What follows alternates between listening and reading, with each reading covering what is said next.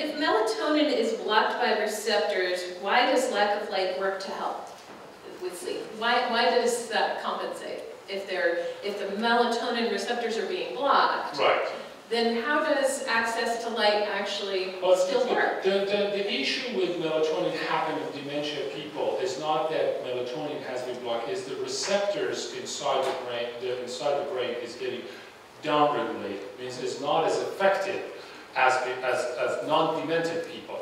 Now, the things about the melatonin is they still have receptors for the natural melatonin.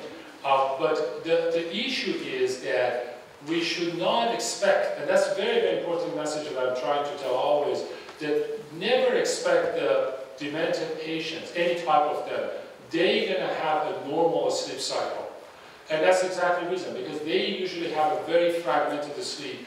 If you calculate this amount of sleep, and if they, even with the fragmented sleep, they have like 6, 8 hours, 10 hours of sleep during the day, I mean, in 24 hours, that's okay.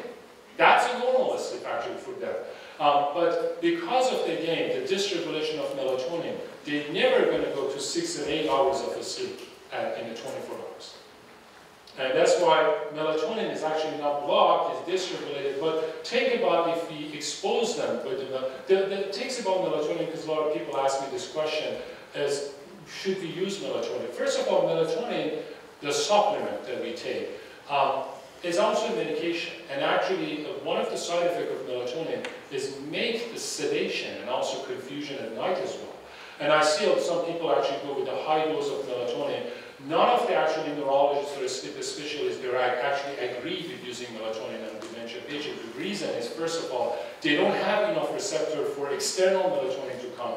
Plus, this melatonin stay, when you don't have receptors, they're not going to go anywhere. They start to become toxic. And that's what they're going to end up with the sedation, confusion, and they may actually increase the fall. Melatonin can be effective, cannot be effective. I'm actually, as a geriatrician, I'm not a big fan of the melatonin, especially in my dementia patients, because I've never seen effectiveness on melatonin in any of this patient. And that's about the melatonin. And I talk to many people, neurologists, sleep specialists, they also as well. There's not any conclusive study also shows melatonin, even in the high dose, is going to be effective. May also going to be the same effect of other sleeping medication that we actually give to them, make them sedated, drowsy, and stuff.